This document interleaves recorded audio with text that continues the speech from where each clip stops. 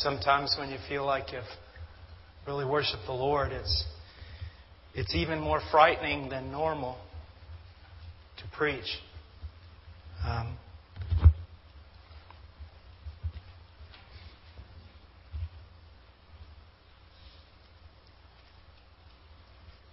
Let's open up our Bibles to the book of Romans, chapter 12. We're going to finish the study in the evening service on fathers raising up their children in the fear and admonition of the Lord. But this morning I wanted to address the book of Romans to a key issue, chapter 12, verse 1. Let's stand, please. Romans chapter 12, verse 1. Therefore I urge you, brethren, by the mercies of God, to present your bodies a living and holy sacrifice acceptable to God, which is your spiritual service of worship. And do not be conformed to this world, but be transformed by the renewing of your mind, so that you may prove what the will of God is, that which is good and acceptable and perfect. Let's pray. Father, I'm no match for your word.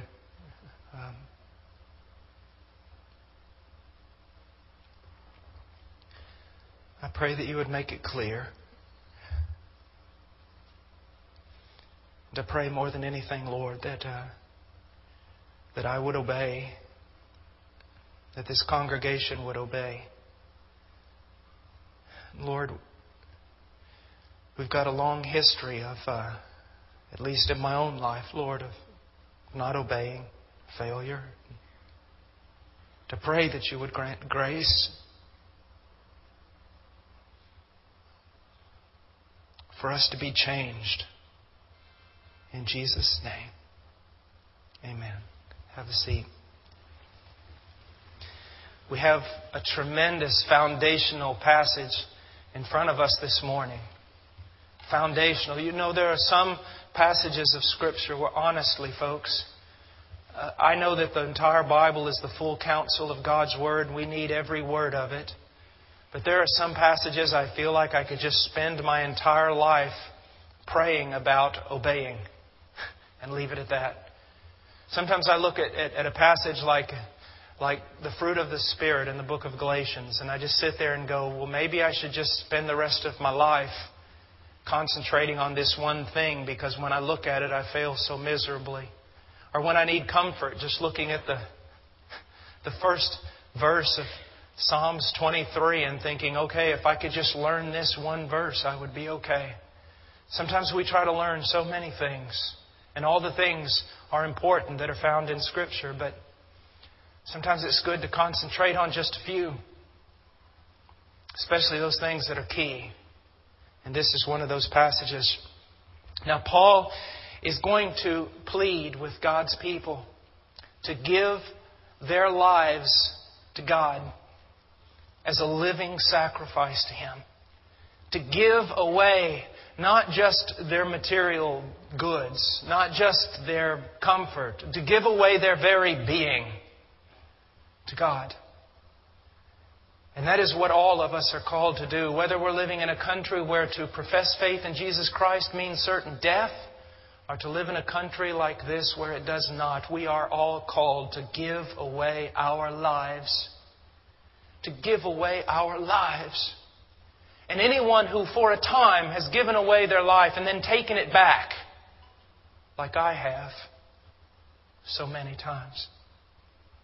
To give it to the Lord and then grow cold again and take it back for self.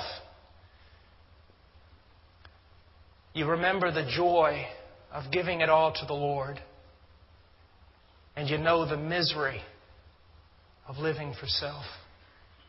That's why this passage is so important. He's going to call us to give our lives. Now, he says in the first few words, therefore I urge you, brethren. Paul's not speaking like a prophet here or as an apostle or a missionary.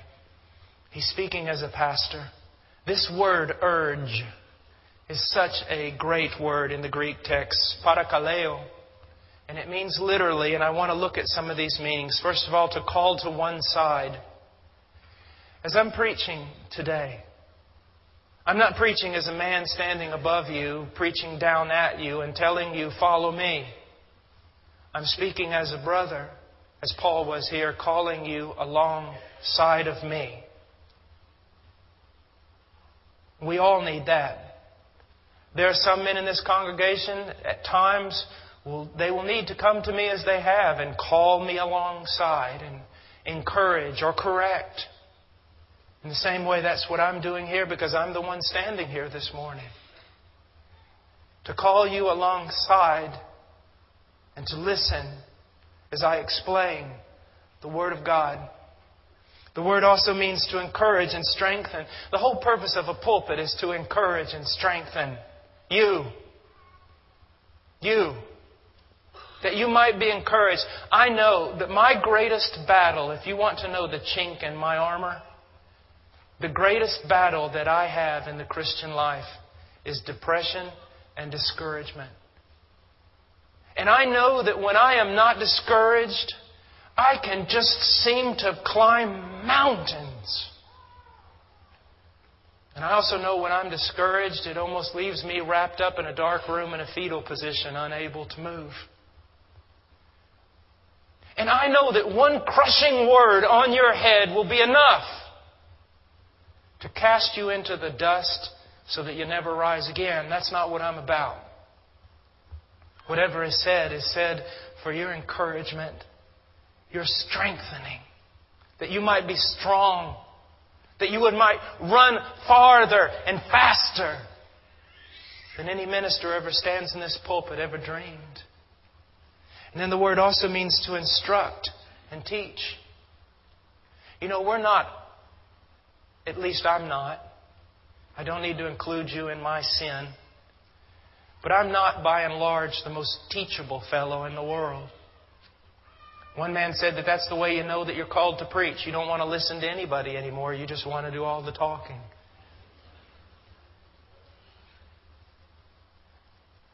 But teaching the truth is what we must have if we are going to walk strengthened and encouraged in a wicked, fallen, depraved, twisted world that hates any true Christian.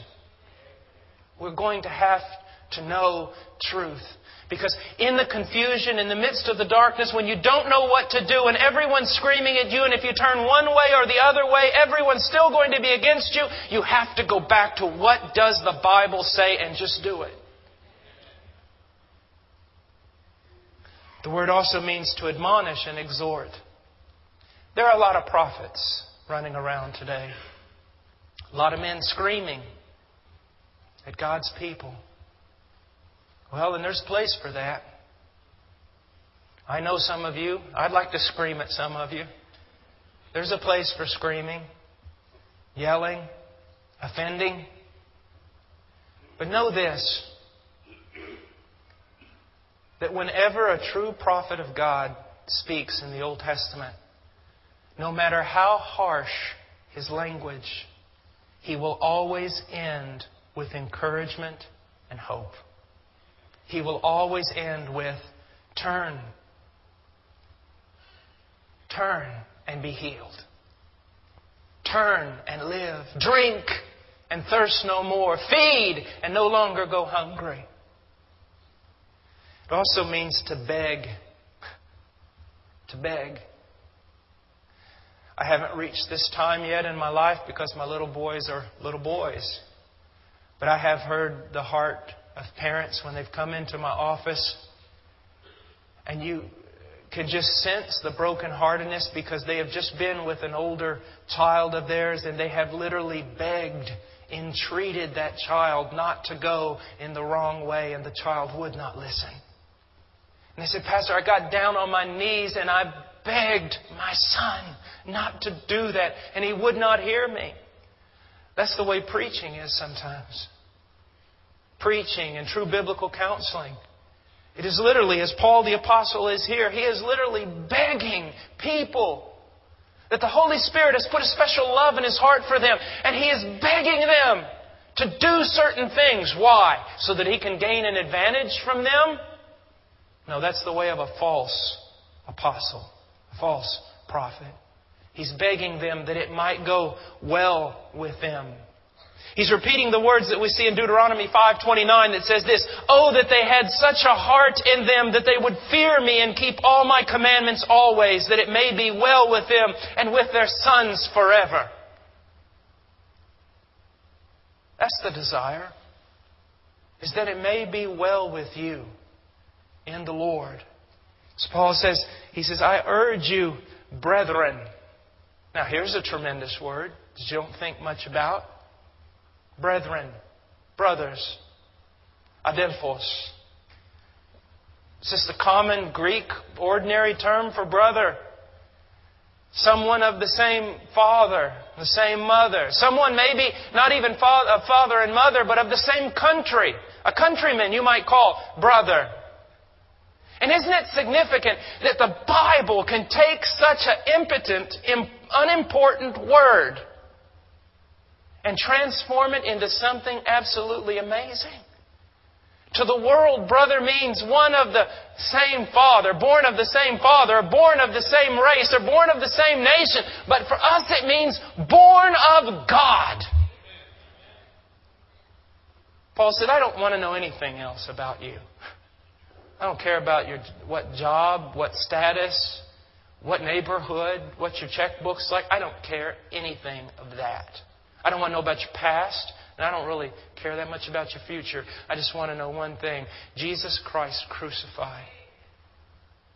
Because that's enough." Now also, this is very important to understand. I travel all over and my thing is teach theology. I just teach theology. Theology is important to me. I study theology hours a day. But I want to tell you something. There are many theological truths that I hold very, very dear to my heart. But they are not the determining factor of whether or not I have fellowship with certain people. I am basically a dinosaur theologically. You could call me almost a primitive Baptist. You could call me a Puritan.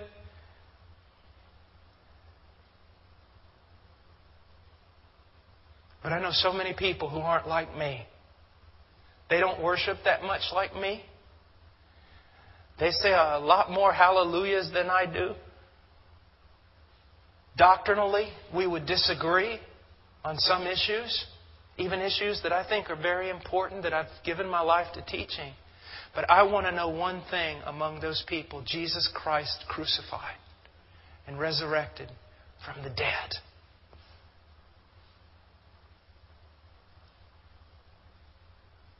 Brothers, I want to read something to you that you know that when I'm preaching, I understand what I'm doing. It's in Matthew 23 and it says this, "But do not be called rabbi, for one is your teacher and you are all brothers. Do not call anyone on earth your father, for one is your Father, He is in heaven. Do not be called leaders, for one is your leader, that is Christ. But the greatest among you shall be your servant." So I'm preaching here not as a rabbi, not as a great teacher. I am preaching as a brother in Christ to other brothers and sisters of equal status with me.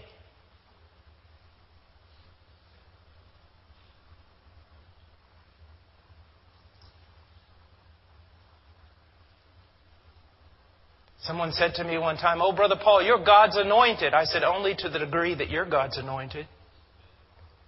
"But I'm a brand new believer." Make any difference? The term means that you have the Holy Spirit. And every true believer has the Holy Spirit. And better yet, the Holy Spirit has them. It's a fearful thing to talk to you, because teachers will undergo greater condemnation.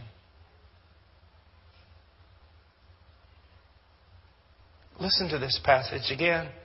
"Do not call anyone rabbi, for one is your teacher." Your teacher is my teacher, Jesus Christ. You say, "Well, that's a wonderful thing." It also means you have just as much responsibility as I do to seek out the truth. You see, with great privilege comes great responsibility. You cannot rely on one man to dig out diamonds for you and present them on a plate. Say, "We're all priests." Yes, we are. Then all of you minister. He says, do not call anyone rabbi, for one is your teacher, and you are all brothers. If Dr. John Piper were here today, and he were going to preach on this pulpit, I would say this to him, or I would say this to you. I am now going to present to you a man in whom we found a measure of grace. Brother Piper, will you please come forward? I would call him brother and not doctor, even though he has a tremendous PhD. I would call him brother and not doctor because brother is a higher term. It is a greater term. For one is your teacher, and you are all brothers. Do not call anyone on earth your father, for one is your father. Boy, are there some religious groups that have this messed up. There is only one Father, and He is not a man. You say, well, Jesus was a man. Yes, and He's not the Father. He is God who became a man, but there is a Father who is unseen. You have one, and He's not here in a physical body. He's here in the presence of the Holy Spirit. But no man is your Father. You're the one who gave you spiritual birth. I'll hear people say sometimes, well, I was given spiritual birth through that man. You most certainly were not. If you were born again, you were born again by the Father's seed. God may have used a pathetic, pitiful man like me. But that's all. If you're born into this kingdom, you're born by the Father's power, not by the will of men. Stop exalting men. He goes on and he says, do not be called leaders, for one is your leader, that is Christ. I've been teaching about elders. There are elders. They are called to lead. There will be others who will need to come forward and be leaders and elders and deacons and such. So what is he saying? Because in one place he says, don't be called a leader. In another place he says, you must lead. He's talking about an attitude. The leader wears a towel with which he wipes the feet of God's people.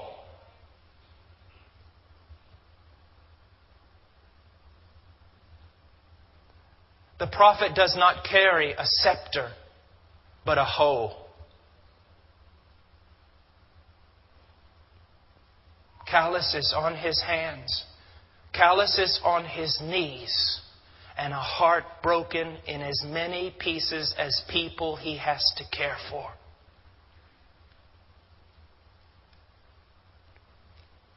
Leader.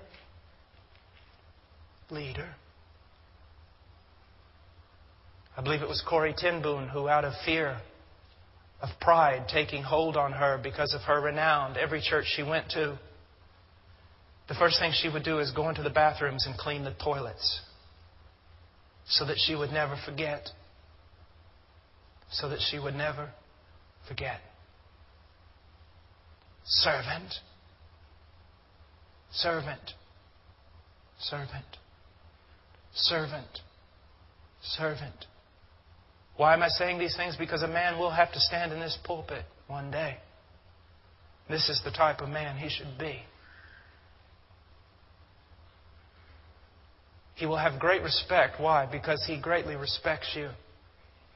He'll be greatly loved. Why? Because he greatly loves you and has poured out his life as a drink offering on your behalf.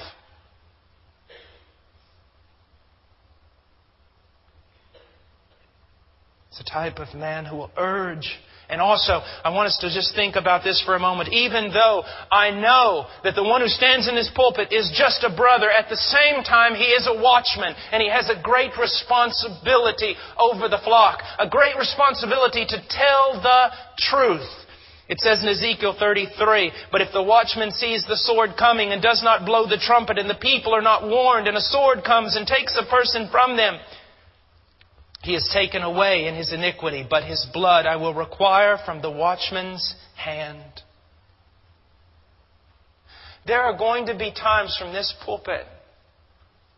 You see, when there's just general preaching, general theology, high theology, whatever, out of this pulpit. It will bless you and offend thee not. But sometimes it's going to have to get specific in this pulpit.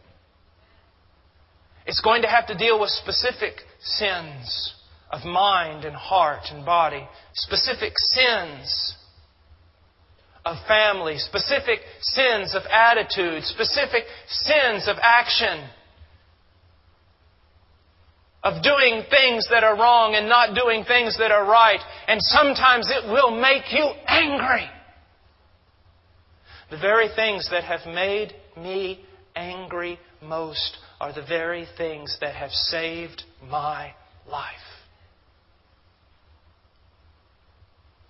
You who are parents know this to be true. The very things that your children sometimes most reacted against, that wounded them the most, were the very things, the only things, that could save their life. Now, in Acts 20, 20 and 26, it says, Paul told the church in Ephesus, "You yourselves know from the first day I set foot in Asia how I did not shrink from declaring to you anything that was profitable and teaching you publicly and from house to house. Therefore I testify to you this day, I am innocent of the blood of all men." You see, this is not just an old covenant thing. This is a new covenant thing also. But now let me go back for a moment and just try to teach you something. You are as much responsible for discovering the truth on your own as the man who stands in this pulpit. Because if you do not, and I preach to you that which is not true, how will you discern? How will you know? You must study God's Word. And when you have disagreements with the pulpit, you must go to the one behind it. In love and in respect, but knowing God's Word, studying God's Word. Even says in the New Testament, what? That one prophet will preach and the other prophets in the congregation will sit, hear him, and examine his words to see if they're true. You cannot just simply sit back and be fed. Doesn't matter who stands in this pulpit in the future. You cannot simply just open your mouth. You must discern the truth. And you can't do that unless you know the truth. And not only that. It's like John Wesley, when he returned from the United States the first time, his missionary journey. He went over to save the Indians, he said. On his way back, he said, "I went to save the Indians, but who will save me?" The preacher needed a teacher. The man who's in this pulpit, who will be his teacher? Who will hold him accountable? The pastor teaches, and with the truth holds the congregation accountable, and the congregation, knowing the truth, holds the preacher accountable.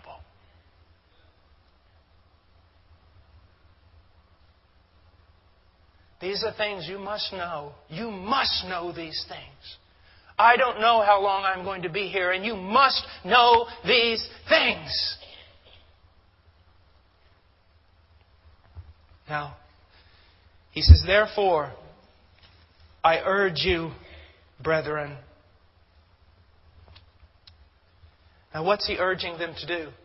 He's urging them to do the most radical thing possible for a human being with volition, will, and mind. He is asking a group of human beings to literally give their entire life away. He said, "Well, what's so bad? What's so big about that? You've got so much Christian terminology in you with no meaning that you can't understand how radical the thing is. You think he's just speaking in metaphor? You think he is just saying, well, it's nice poetry? No, my dear friend. He is literally asking every person in that congregation in Rome to consider giving their entire life away. Within the context of God's will for each individual life, for them to set themselves as slaves to God. You can't get more radical than that. The problem is when we hear something like that over and over and over, it begins to lose its meaning, doesn't it? Doesn't mean anything. Oh, my dear friend, this is so drastic, radical. Some would even say insane. What can be the motivating factor for doing something like that? What could rightly motivate a human being to literally give their life away? Well, Paul tells us, he says, therefore I urge you, brethren, by the mercies of God. What's the motivation for this? God's mercy revealed toward you. And I say, well, what are those mercies? First of all, it's good that you noticed it was plural, mercies. The multifaceted mercies of God. You hold up the mercies of God. You hold up Monet's water lilies. Well, you don't hold it up. It's rather large. But you stand in front of it. Monet's water lilies. And just look at the beauty of it. It's still one dimension. You take a diamond and hold it up.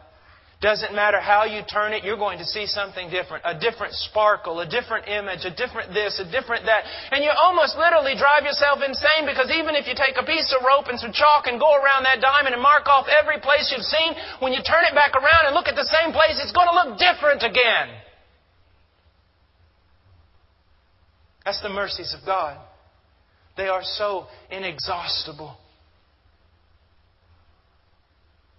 Someone said to me one time, they said, well, I don't know much of God's goodness or His mercy. I said, you're alive and not in hell.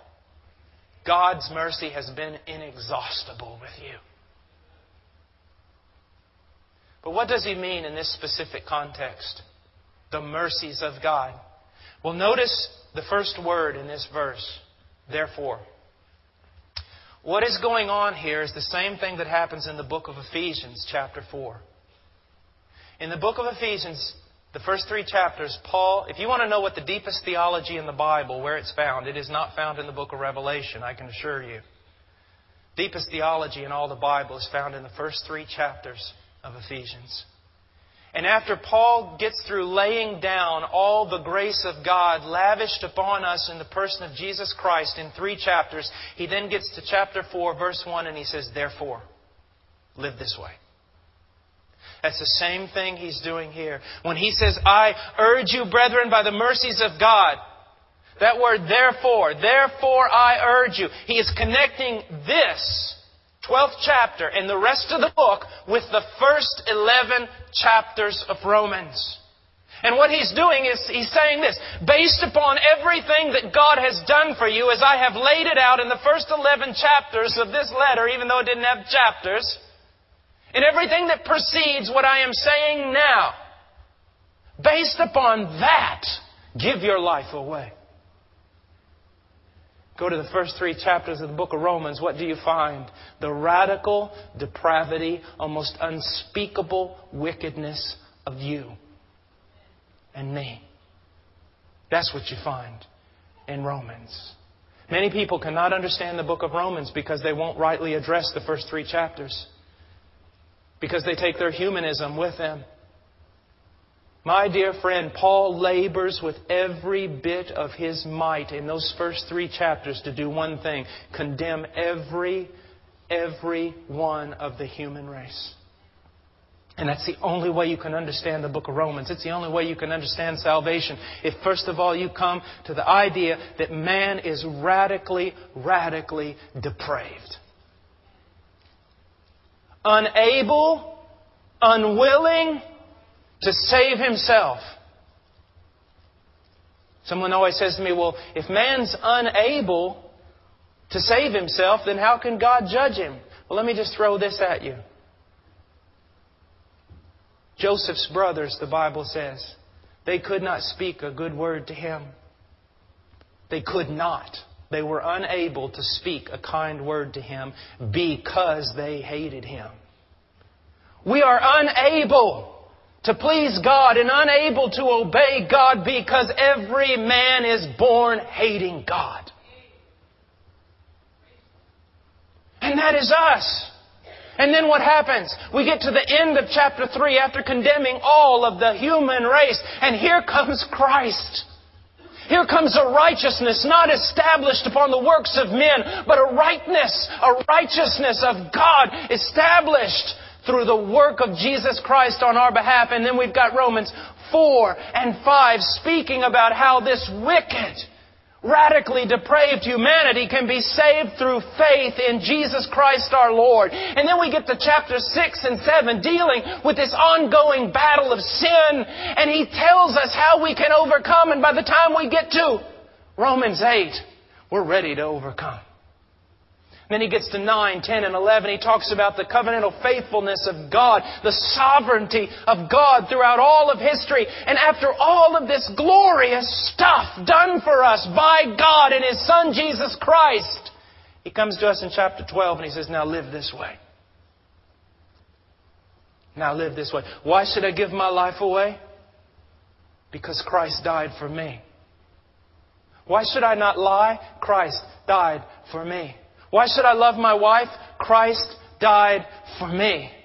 Why should I be faithful to the brethren? Christ died for me. Everything in your life comes down to one unshakable, unmovable, immovable truth. Christ died for me. Therefore, all things change. All things change.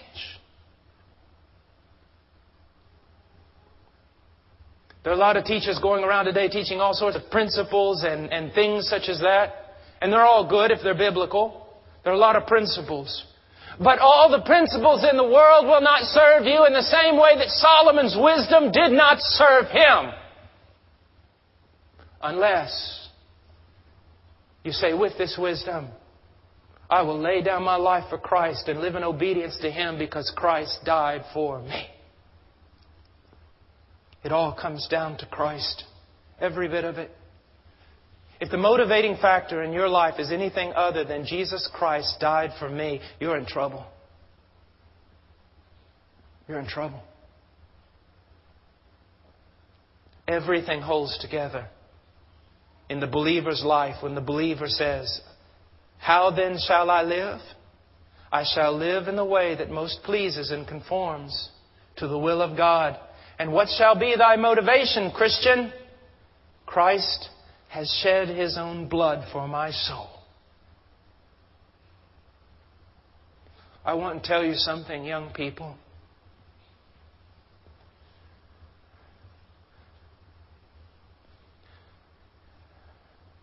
Everything in this world is a disgusting dung heap compared to the glories of Jesus Christ. Everything this world can offer you, all its finery, its reputation, its title, its clothes, its drink, its celebrity, all of it is dung and worse than dung. The only thing that matters is Christ. Christ. Christ. Do not work for that which cannot feed you. Do not give your life for that which cannot quench your thirst. But live your life based on this. He shed His own blood for my soul. He shed His own blood for my soul. My life has been a perfect proof of what I've just told you. You say, oh, you're boasting now. No, just wait. When I have, in any measure, given my life for Christ, I have known the greatest of joy. Joy unspeakable. And the times that I have withheld my life for me, I have felt the greatest misery. And I have been on both sides of that coin.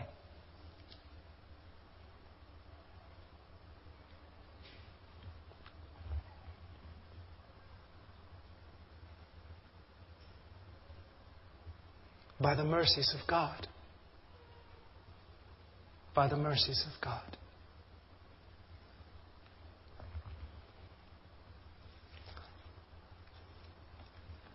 There are some people here today, if you died right now and you stood before the judgment throne of God, you'd be condemned.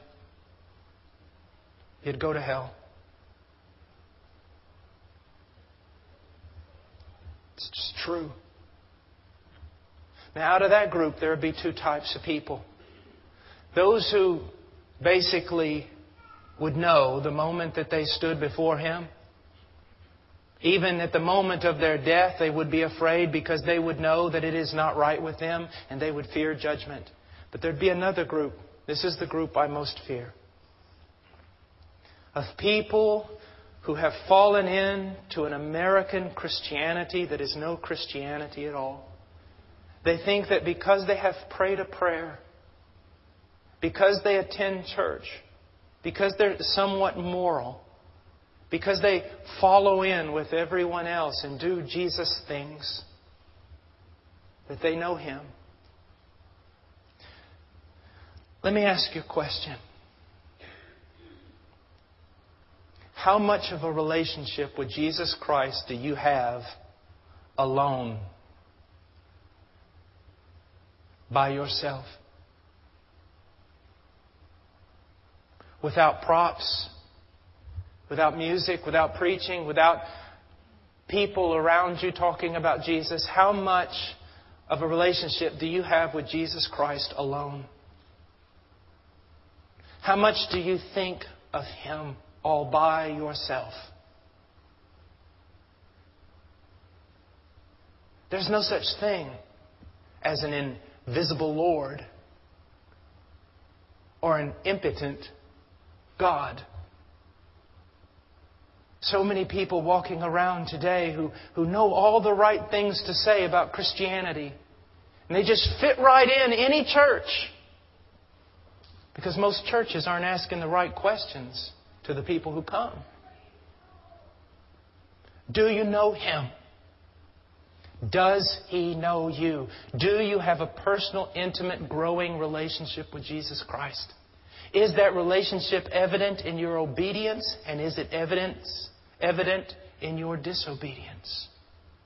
Is He a God from whom you cannot escape, even if you tried? Then there are others of you here today. You're Christian, but you have yet to come to that critical moment, that crisis point in your life, when Jesus Christ, the reality of His Lordship, becomes mature. Now, listen to what I'm saying. There are people out there that talk about you can be saved without accepting the Lordship of Jesus Christ, and that is a lie. But at the same time, I want you to realize something. As you grow in Christ, the reality of that Lordship becomes more and more evident, to the point where you really begin to see yourself as a slave of Jesus Christ. And what a wonderful place that is. You begin to really live out the Lord's Prayer. Hallowed be your name. Your kingdom come. Your will be done. That's what I'm about. Seek ye first the kingdom of God. Are you there? Are you growing there? Are you moving there? Does the Lordship of Jesus Christ and growing into that Lordship and submitting to that Lordship in a greater and greater degree, does that have any meaning to you?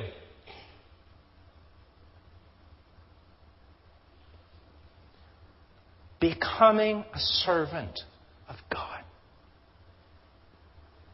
You say, well, I'm a servant of God, I'm rich. Or you say, I'm a servant of God, I'm poor. Riches nor poverty indicate the degree of your devotion to Christ.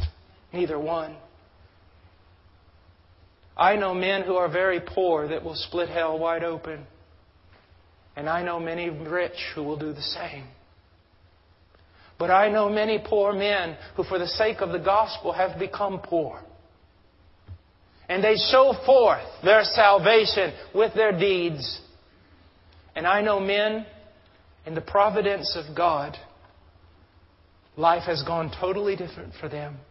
They submit to lordship, and yet they abound. I am to be content with the Lord's providence in my life if I am poor.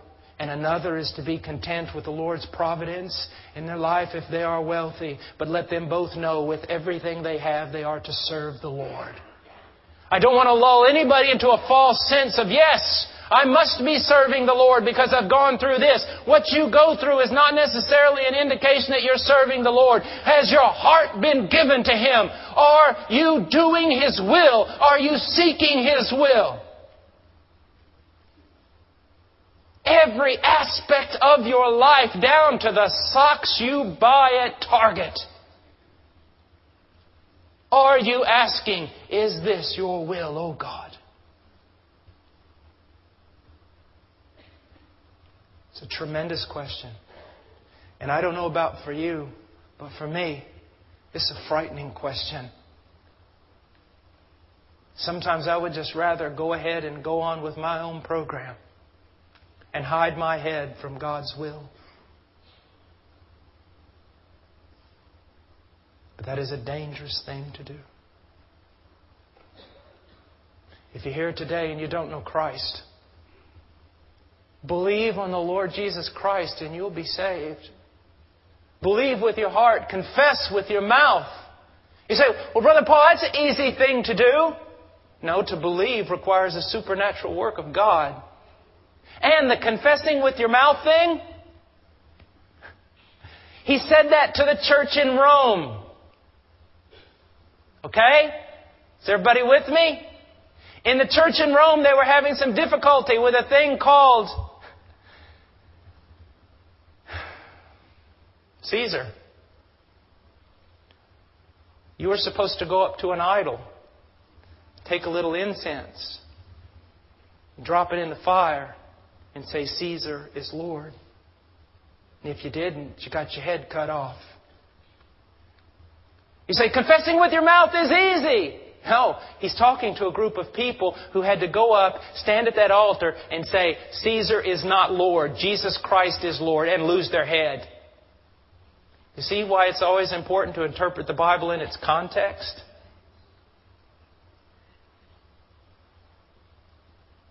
If you'll believe in your heart, and the evidence that you have believed in your heart is that you are willing to profess Him to be Lord, even though it means they're going to lop off your head. It's a little bit different than American Christianity, isn't it? If you want to know Him, He will allow Himself to be found by you. If you'll seek Him with all your heart, He will let you find Him. And if you need counseling about how do you become a Christian, I want you to come grab me today or one of the elders or someone here and we'll talk to you. We'll show you in the Bible what it means to be a Christian. How do you become one? And if you're a Christian here today, don't come forward. Don't come forward. Unless you need counseling, please don't come forward. And I'll tell you why. I don't want you to pray here on these magical steps for about a minute and leave the burden behind and walk out the door and forget about everything. I want you to carry that burden until Jesus Christ takes it from you. I want you to carry that burden until you can't bear it anymore and you throw your all upon Christ. I don't want any psychological things going on here. I want a true work of the Holy Spirit of God. So I'm going to dismiss. You can't fire me because I don't work here. I'm going to dismiss. And I'm going to leave you with God. If you need to get right with God, well, go to your room today and get right with God. If you need counseling, get a hold of us. We'll help you. If you need to be saved, then just get saved. Call on the name of the Lord and He'll save you. And if you don't understand that, then come on down. I'll talk to you all day.